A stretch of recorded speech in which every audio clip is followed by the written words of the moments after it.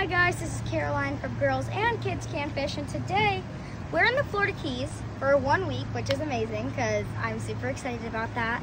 But we were out here fishing off of a bridge and I noticed these weird little fish. I thought they were fish, so I got my bait well net and I looked at it, and as soon as I saw one, I tried to catch it and I caught it, and then I pulled it up.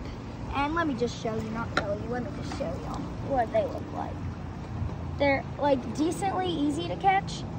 So if this, and they happen every summer, and they make the tarpon go crazy because it's free food. And so it kind of messes up all the fishing. I can't reach that far, and they're too deep. Okay, so I just caught a really little one, but it'll work.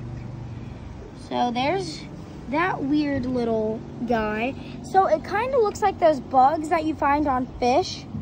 And then a worm you used to catch bluegill and stuff like that when you were a kid. What in the world is he doing?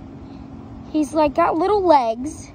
I don't know if it's okay for me to be touching it, but they have little legs and then no legs on the back.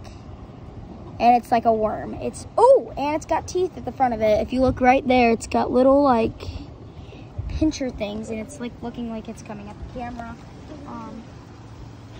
And yeah, and there's a ton of them. And so we were just out here randomly, and I saw a bunch of them, so I scooped them up. And what's it called? It's called the Palolo Worm Hatch. And they come from the bottom of the coral reefs, and this happens every summer.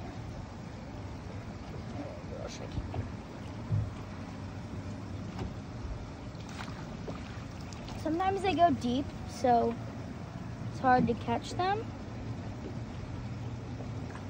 Come here, little. No, you swim away. Where are they? Yeah, so they're just like these really weird. Oh, I caught two of them actually. So there's this one, and there's this one too. So they're really weird. There's a lot of them too, and they're just like worms, and they're really weird. So that's it for today's little tackle tip. If you're ever in the Florida Keys in the summer, you might be able to find one of these. Go check out my Facebook page at Kids Can Fish, and then my other Facebook page at Girls Can Fish. I'll see you in the next one. Bye.